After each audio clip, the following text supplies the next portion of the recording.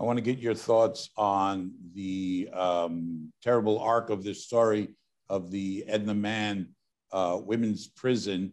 Just want to warn our viewers that some of the footage that you'll see is pretty graphic and some of you may find disturbing.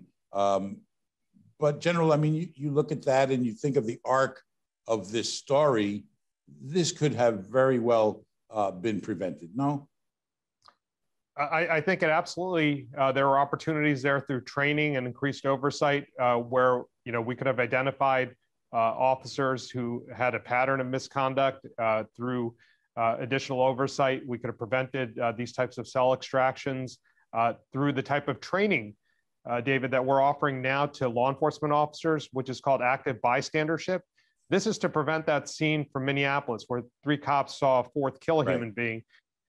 Through active bystandership. If we're creating a culture where we are training cops to be bystanders, to intervene when they see a fellow officer go off the rails, or to receive intervention from another officer, we could prevent a lot of this. And so I really am hopeful that this training that we're implementing statewide would prevent these types of situations from occurring in the future.